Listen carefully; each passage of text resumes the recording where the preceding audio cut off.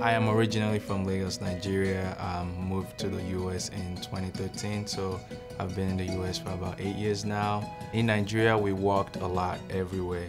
When I came in and everyone had to drive everywhere, that was kind of like strange for me, like all that gas, all that money for gas, like that's just something that was strange for me. Computer science department is very hands-on, and when I feel like the word hands-on gets thrown around a lot just to make people feel like, oh, we're doing all these great things, but we actually are doing really great things.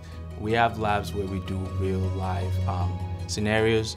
We do things that actually happen. We kind of break things apart. You know, if it's a lab that requires hardware, or if it's a lab that's about software. Because I'm on the software side, I do a lot of labs that are software related, and we break into like how, you know, down to the bits of how this computer communicates with every other computer, the access points, just how everything works. Like, we go deep into it and we do labs that help every student understand how these things work. So when I'm building an application, I have an idea how to protect my application. Obviously, Genesis has a team of security, but I can help that security team by having a little bit more knowledge and knowing how to write my program so that there's not vulnerabilities that they have to deal with after the fact. So it's definitely hands-on. When they say hands-on, you get the full deal, and as long as you put in the work diligently, you come out well-rounded in your field.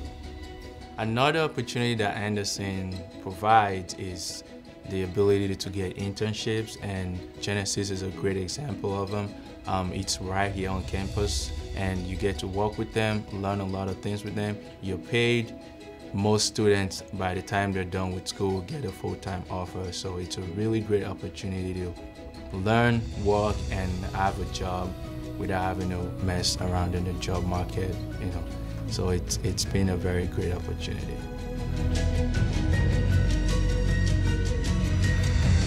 But I've always wanted to start my own company, and I've always wanted to build a legacy and do something meaningful.